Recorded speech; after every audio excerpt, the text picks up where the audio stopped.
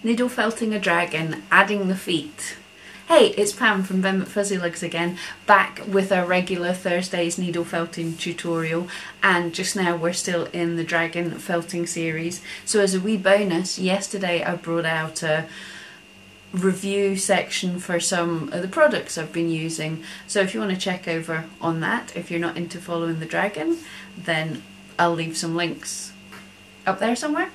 I make needle felting videos every Thursday. On Monday I do Etsy Small Crafter Shop tips and tutorials, and I haven't decided when I'm going to be putting in my review videos, but I'll sort that out. If you let me know in the comments below when you would like to see the review videos, and if you would like to see more of them, and if there's any products that you would like reviewed. So today, before we get the video started, I have a confession to make, and this is a fail. This video is a total fail. The idea with the dragon, now you'll see he's a little further on as you'll get to in the video because I'm trying to film and edit and do everything all at once. So I wanted to make this video of what I was doing for his toes. Now I had the brilliant idea before I started with them. I wanted to try and make like oven baked clay toes because I've worked with Fimo and everything since I was a child and I love the stuff. But as I was making it, I was using some of this florist's tape, and I realised that I didn't want to stick anything in the oven with the florist tape on, and I wanted to make the toes actually attached and baked onto the frame. So I thought I would try a different product, an air dried clay. I'd never used it before. Now, as I say, rather fail as you'll see, but I wanted to include this rather than this being a total dragon tutorial of do this, do that, weigh out this amount of this, because that's not how I needle felt. I wanted to show you all the steps in how I make something, and you can follow along on what I'm doing and learn by my mistakes. Which there will be quite a lot of, but this is how I felt. I try a bit, if I don't like it I add a bit more, I take away a bit more. It's an artistic process, it's not a science for me. I thought I'd include my mistakes, which include working with this air dried clay. So as you'll see from the video, I had terrible trouble trying to shape the polymer clay, and what's not so clear, but I felt it when I was trying to sculpt it around the wire of his toes. It almost felt like it was constantly hollow. It was never clinging to the toes. It was always rolling around, and it just didn't feel nice.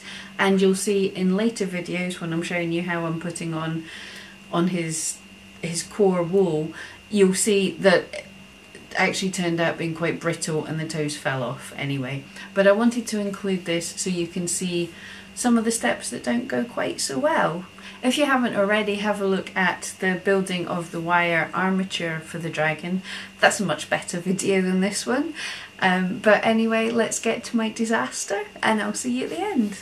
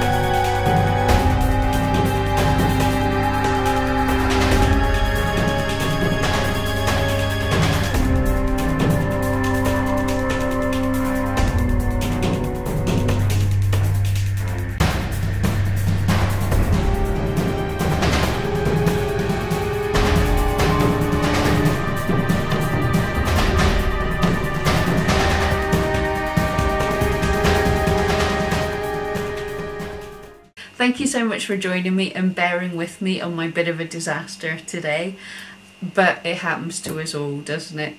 But anyway, if you enjoyed this, or if you're enjoying following my dragon, please give us a thumbs up, subscribe if you would like, and come back next Thursday. Also, if you can give me a comment below on what your favourite colouring and dragons are and everything. I've got an idea in my head so far of making them purples and pinks, but I'm open to any suggestions if you have any ideas. I mean, obviously I say purple and pinks. I wonder where I got my inspiration from.